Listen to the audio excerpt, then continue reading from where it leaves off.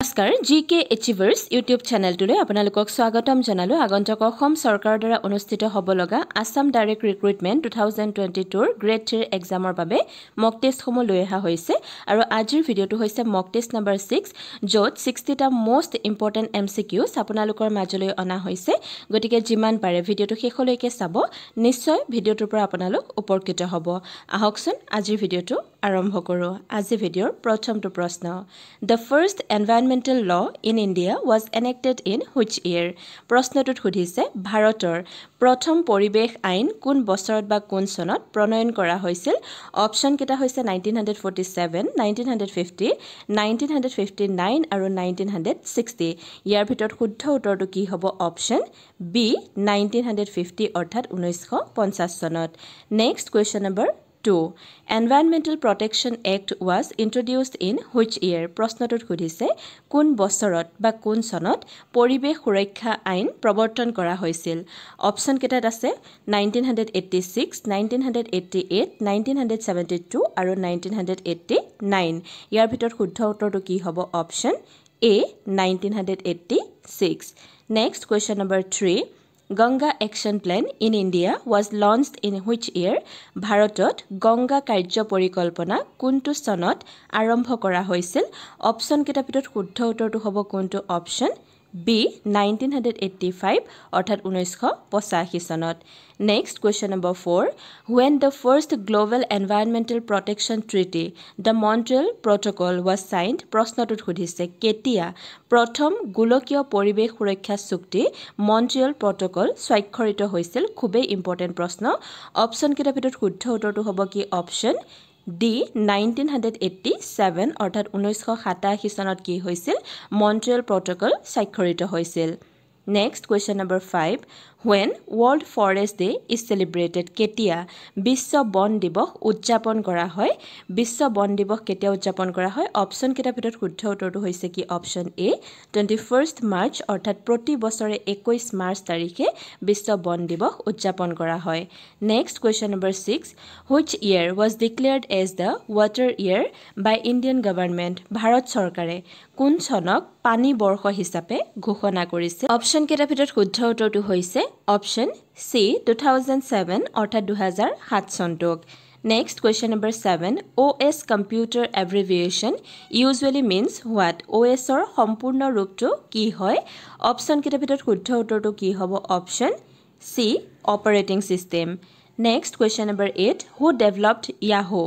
Yahoo কোনে বিকশিত কৰিছিল বা কোনে বিকাশ কৰিছিল অপচন কেটা ভিতৰত শুদ্ধ উত্তৰটো হৈছে option B David Philo and Jerry Young Next question number 9 What does the term PLC stands for PLC ৰ সম্পূৰ্ণ ৰূপটো কি হয় অপচন কেটা ভিতৰত শুদ্ধ উত্তৰটো হৈছে কি option C Programmable Logic Controller Next question number 10 JPG extension refers usually to what kind of file JPG সম্প্ৰসাৰণে সাধাৰণতে কেনে ধৰণৰ ফাইলক বুজায় অপচন কেটা ভিতৰত শুদ্ধ উত্তৰটো হ'ব কি অপচন D image file আমি JPG image fileৰ কথা কওঁ যে হেতু কথা সুধিছে next question number 11 in which year was the address chosen for its use in email addresses কোন বছৰত বা কোন চনত ইমেইল ঠিকনাত এড্ৰেছ ব্যৱহাৰৰ বাবে বাছনি কৰা হৈছিল অপচন কেটা ভিতৰত শুদ্ধ উত্তৰটো হৈছে কি অপচন B 1972 অৰ্থাৎ 1972 চনত next question number 12 DTP stands for what DTP ৰ সম্পূৰ্ণ ৰূপটো কি হয় অপচন কেটা ভিতৰত শুদ্ধ উত্তৰটো হ'ব কি option B desktop publishing Next question number 13 What does AC and DC stands for in the electrical field বৈদ্যুতিক ক্ষেত্ৰত AC আৰু DC এ কি বুজায় অপচন কেটা ভিতৰত শুদ্ধ উত্তৰটো হৈছে কি option A alternating current and direct current Next question number 14 What is the full form of CD CD ৰ সম্পূৰ্ণ ৰূপটো কি হয় অপচন কেটা ভিতৰত শুদ্ধ উত্তৰটো হ'ব কোনটো option D compact disc Next question number 15 Which one of the following is not associated with the UNO নিম্নলিখিত কোনটো সংগঠন UNO অৰ্থাৎ ৰাষ্ট্ৰসংঘৰ সৈতে জড়িত নহয় অপচন কেটা ভিতৰত শুদ্ধ উত্তৰটো হৈছে কি অপচন C Asian আৰু বাকি যি ILO WHO এবোৰ কিহৰ লগত জড়িত হয় ইউনাইটেড নেশনস অৰ্গেনাইজেশ্যন অৰ্থাৎ ৰাষ্ট্ৰসংঘৰ লগত next question number 16 which of the following is not a chief organ of the United Nations organization নিম্নলিখিত কোনটো ৰাষ্ট্ৰসংঘৰ সংগঠনৰ মুখ্য অংগ নহয় ৰাষ্ট্ৰসংঘৰ কেটা 6টা মুখ্য অংগ আছে আৰু তলত উল্লেখ কৰা কেটাৰ ভিতৰত কোনটো নহয় বুলি কৈছে অপচন কেটাৰ ভিতৰত শুদ্ধ উত্তৰটো হ'ব কি option A International Labour Organization যাক চমুকৈ ILO বুলি কোৱা হয় Next question number 17 The United Nations Conference on Trade and Development is located at which of the following places ৰাষ্ট্ৰসংঘৰ বাণিজ্য আৰু উন্নয়নৰ সন্মিলন নিম্নলিখিত কোনটো স্থানত অৱস্থিত অপচন কেটাৰ ভিতৰত শুদ্ধ উত্তৰটো হৈছে কি option A Geneva Next, question number 18. Amnesty International is an organization associated with which of the following fields? Amnesty International সংগঠনটো নিম্নলিখিত কোনটো ক্ষেত্ৰৰ হৈতে জড়িত অপচন কেটাৰ ভিতৰত শুদ্ধ উত্তৰটো হৈছে কি option C protection of human rights অৰ্থাৎ মানৱ অধিকাৰ সুৰক্ষাৰ লগত এতিয়া হিসু পৰৱৰ্তী প্ৰশ্নটোলৈ question number 19 where the headquarters of the UNESCO is located UNESCO মুখ্য কাৰ্যালয় ক'ত অৱস্থিত অপচন কেটাৰ ভিতৰত শুদ্ধ উত্তৰটো হৈছে option D Parisত Next question number 20 Besides UK, USA, Germany and Japan, the G7 countries includes which of the following countries? G7 countries আছে অৰ্থাৎ দেশ আছে তাৰ ভিতৰত UK, USA, Germany, Japan এই চাৰিখন হয় আৰু এই চাৰিখনৰ উপৰিও তলত উল্লেখ কৰা কোন তিনিখন এই G7ৰ অন্তৰ্ভুক্ত হয় অপচন কেটাৰ ভিতৰত শুদ্ধ উত্তৰটো হৈছে কি option D Canada, France and Italy গটিকে G7 countries বুলি কলে কোন কেখন হ'ব UK, USA, Germany, Japan, Canada, France আৰু Italy Next question number 21 Which of the following is used as the logo of the World Wide Fund for Nature প্ৰশ্নটোত খুদিছে নিম্নলিখিত কোনটো World Wide Fundৰ logo হিচাপে ব্যৱহাৰ কৰা হয় অপচন কেটা ভিতৰত শুদ্ধ উত্তৰটো হৈছে কি option B Panda. Next question number 22. Who was the first Indian to be president of UN General Assembly? ৰাষ্ট্ৰসংঘৰ সাধাৰণ সভাৰ সভাপতি হোৱা প্ৰথম গৰাকী ভাৰতীয় কোন আছিল? অপচন কেটা ভিতৰত শুদ্ধ উত্তৰটো হৈছে কি option A Vijay Lakshmi Pandit Next question number 23. When was the South Asian Association for Regional Cooperation formed? প্ৰশ্নটোত খুদিছে কেতিয়া সাৰ্কৰ গঠন হৈছিল কেতিয়াবা এই সাৰ্কৰ ফুল ফৰ্মটো লিখিবলৈ আহে মনত ৰাখিব South Asian Association for Regional Cooperation আৰু এই সংগঠনটো কেতিয়া গঠন হৈছিল অপচন কেটা ভিতৰত শুদ্ধ উত্তৰটো হৈছে অপচন A 1985 অৰ্থাৎ 1985 চনত এতিয়া হিসু পৰৱৰ্তী প্ৰশ্নটোলৈ question number 24 which of the following is the headquarters of World Trade Organization WTO মুখ্য কাৰ্যালয় ক'ত আছে অপচন কেটাৰ ভিতৰত শুদ্ধ উত্তৰটো হ'ব কি option B Geneva Next question number 25 The headquarters of International Atomic Energy Agency is located in which of the following আন্তৰ্জাতিক পাৰমাণৱিক শক্তি সংস্থাৰ মুখ্য কাৰ্যালয় নিম্নলিখিত কোন ঠাইত অৱস্থিত অপচন কেটাৰ ভিতৰত শুদ্ধ উত্তৰটো হৈছে কি option A Vienna Next question number 26 Who was the first Indian to make a speech in Hindi before the UN General Assembly ৰাষ্ট্ৰসংঘৰ সাধাৰণ সভাৰ আগত হিন্দীত ভাষণ দিয়া প্ৰথম গৰাকী ভাৰতীয় কোন আছিল অপচন কেটাৰ ভিতৰত শুদ্ধ উত্তৰটো হৈছে option B Atal Bihari Vajpayee Next question number 27 Which of the following is a military alliance নিম্নলিখিত কোনটো এটা সামৰিক বাহিনীৰ মিত্ৰতা সামৰিক বাহিনী হয় অপচন কেটাৰ ভিতৰত শুদ্ধ উত্তৰটো হৈছে কি option A North Atlantic Treaty Organization যাক চমুকৈ NATO বুলি কোৱা হয় এতিয়া হিসু পৰৱৰ্তী প্ৰশ্নটোলৈ question number 28 The Indian Red Cross Society was established in which year Indian Red Cross Society কোন চনত প্ৰতিষ্ঠা কৰা হৈছিল উত্তৰটো হৈছে অপচন B 1920 অৰ্থাৎ 1920 চনত Next question number 29 Which country is known as the sugar bowl of the world কোনখন দেশক পৃথিৱীৰ চেনি বাউল বুলি জনা যায় অপচন কেটাৰ ভিতৰত শুদ্ধ উত্তৰটো হৈছে কি option A Cuba Next question number 30 Which is the largest or biggest country in the world by area? অঞ্চল অনুসৰি পৃথিৱীৰ আটাইতকৈ ডাঙৰ দেশ কোনখন হয়? অপচন কেইটাৰ ভিতৰত শুদ্ধ উত্তৰটো হৈছে option C Russia. Next question number 31.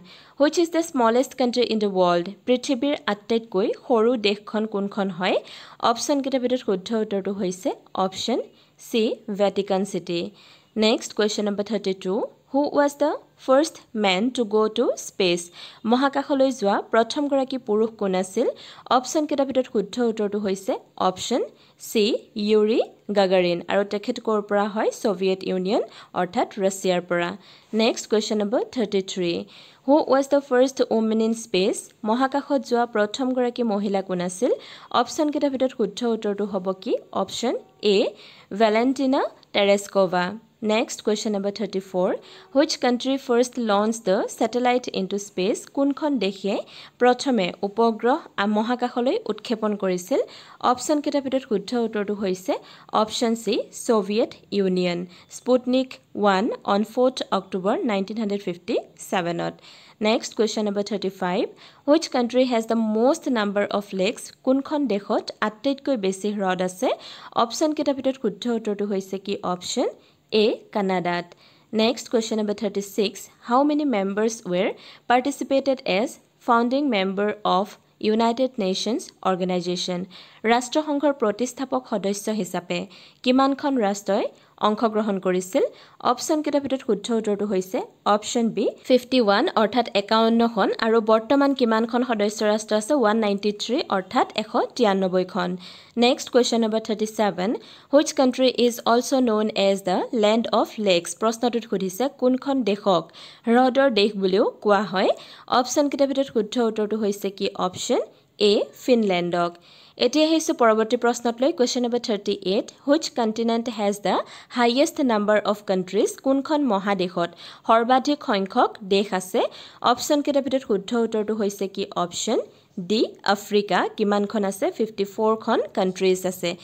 Next question number 39. Which continent has the lowest number of countries? কোনখন মহাদেশত দেশসমূহৰ সংখ্যা আটাইতকৈ কম? অপচন কেইটাৰ ভিতৰত শুদ্ধ উত্তৰটো হৈছে option A south America. Next question number 40. What is the second largest continent in the world? পৃথিৱীৰ দ্বিতীয় বৃহৎ মহাদেশখনৰ নাম কি হয়? অপচন কেইটাৰ ভিতৰত শুদ্ধ উত্তৰটো হৈছে কি? অপচন সি আফ্ৰিকা। আটাইতকৈ ডাঙৰখন হৈছে এছিয়া আৰু দ্বিতীয় ডাঙৰখন হৈছে কি? আফ্ৰিকা।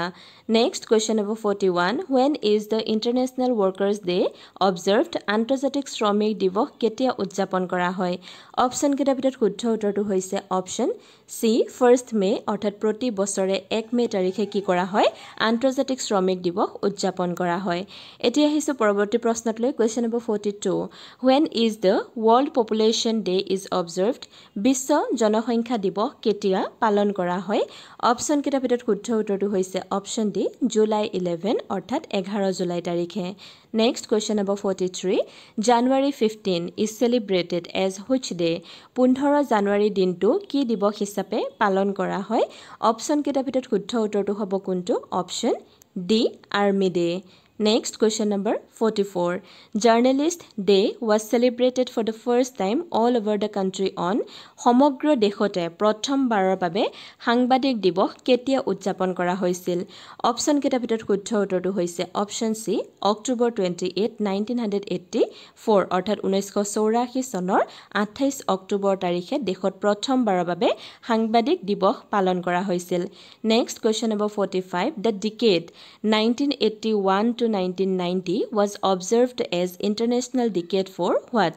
1981 পৰা 1990 দশকটো কিহৰ বাবে আন্তৰ্জাতিক দশক হিচাপে পালন কৰা হৈছিল? অপচন কেইটাৰ ভিতৰত শুদ্ধ উত্তৰটো হৈছে option B drinking water supply and স্যানিটেশ্যন। Next question number 46. Which is the highest literary award of the world? পৃথিৱীৰ সৰ্বোচ্চ সাহিত্য বঁটা কোনটো হয়? অপচন কেইটাৰ ভিতৰত শুদ্ধ উত্তৰটো হৈছে option B Booker prize. Next, number 47. When World Human Rights Day is observed, কেতিয়া বিশ্ব মানৱ অধিকাৰ দিৱস উদযাপন কৰা হয়? অপশন কিটাৰ ভিতৰত শুদ্ধ উত্তৰটো হৈছে অপশন বি ডিসেম্বৰ 10 অৰ্থাৎ 10 ডিসেম্বৰ তাৰিখে। এতিয়া আহিছো পৰৱৰ্তী প্ৰশ্নতলৈ question number 48. Who wrote the famous book We the People? We the People নামৰ জনপ্ৰিয় গ্ৰন্থখনৰ লেখক কোন হয় বা কোনে লিখিছিল? অপশন কিটাৰ ভিতৰত শুদ্ধ উত্তৰটো হৈছে option D Noni পালকিৱালা। Next, question number 49. Who is the author of the book 1984?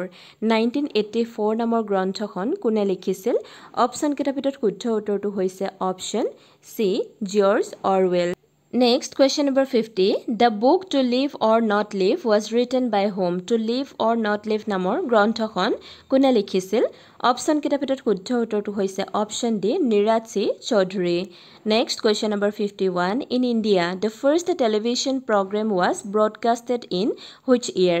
ভাৰতত প্ৰথম দূৰদৰ্শন অনুষ্ঠান কোন বছৰত বা কোন চনত সম্প্ৰচাৰ কৰা হৈছিল? অপশন কিটাৰ ভিতৰত শুদ্ধ উত্তৰটো হৈছে অপশন এ 1959 অৰ্থাৎ 1959 চনত। এতিয়া আহিছো পৰৱৰ্তী প্ৰশ্নতলৈ question number 52. A Voice for Freedom is a book written by whom? A Voice for Freedom নামৰ গ্ৰন্থখন কোনে লিখিছিল? অপশন কিটাৰ ভিতৰত শুদ্ধ উত্তৰটো হৈছে option B Nayanthara সেগল। Next, question number 53. In which year was the All India Radio set up? All India Radio বা সৰ্বভাৰতীয় ৰেডিঅ' কেতিয়া স্থাপন কৰা হৈছিল? অপশন কেইটাৰ ভিতৰত শুদ্ধ উত্তৰটো হৈছে অপশন এ 1936 অৰ্থাৎ 1936 চনত। Next, question number 55. Who is the author of the book We Indians? We Indians নামৰ গ্ৰন্থখনৰ লেখক কোন হয়? অপশন কেইটাৰ ভিতৰত শুদ্ধ উত্তৰটো হৈছে option C খুশৱান্ত Singh. Next, question number 56. Who is the author of the book Freedom Behind Bars? Freedom Behind Bars নামৰ গ্ৰন্থখনৰ লেখক কোন হয়?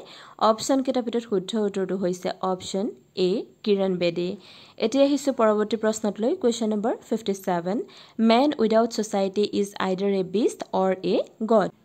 Who said this? অৰ্থাৎ সমাজবিহীন মানুহ হয়তো জন্তু বা ঈশ্বৰ কথাষাৰ কোনে কৈছিল? অপশন কেইটাৰ ভিতৰত শুদ্ধ উত্তৰটো হৈছে অপশন সি এৰিষ্টটলে কৈছিল। এতিয়া আহিছো পৰৱৰ্তী প্ৰশ্নতলৈ question number 58. Who has written the book entitled Hind Swaraj? Hind Swaraj নামৰ গ্ৰন্থখন কোনে লিখিছিল? অপশন কেইটাৰ ভিতৰত শুদ্ধ উত্তৰটো হৈছে কি অপশন বি মহাত্মা গান্ধী। খুবেই ইম্পৰ্টেণ্ট মনত ৰাখিব। Next question number 59. Who was known as Iron Man of India? ভাৰতৰ লৌহ মানৱ বুলি কাক জনা গৈছিল? অপশন কেইটাৰ ভিতৰত শুদ্ধ উত্তৰটো হৈছে option D Sardar Vallabhbhai Patel. Next, question number 60. Who declared that his ultimate aim was to wipe every tear from every eye? কোনে ঘোষণা কৰিছিল যে তেওঁৰ চূড়ান্ত লক্ষ্য আছিল প্ৰতিটো চকুৰ পৰা চকু পানী মচি দিয়া? অপশন কেইটাৰ ভিতৰত শুদ্ধ উত্তৰটো হৈছে কি option D Mahatma Gandhi. Next, question number 61. Who is the author of the famous book The Judgment? The Judgment নামৰ জনপ্ৰিয় গ্ৰন্থখনৰ লেখক কোন আছিল? অপশন কেইটাৰ ভিতৰত শুদ্ধ উত্তৰটো হৈছে অপশন সি কুলদীপ নায়াৰ। এতিয়া আহিছো আজি ভিডিঅ'ৰ একেবাৰে শেষৰটো প্ৰশ্নলৈ question number 62. Who directed the world famous film The Gandhi? The Gandhi নামৰ বিশ্ববিখ্যাত যিখন মুভি সেইখন কোনে ডাইৰেক্ট কৰিছিল বা নিৰ্দেশনা কৰিছিল? অপশন কেইটাৰ ভিতৰত শুদ্ধ উত্তৰটো হৈছে অপশন ডি ৰিচাৰ্ড এটনবৰাফ। গতিকে আজিৰ ভিডিঅ'টো ইমানতে শেষ হৈছে। ভিডিঅ'টো শেষলৈকে চোৱাৰ বাবে থেংক ইউ সো মাচ।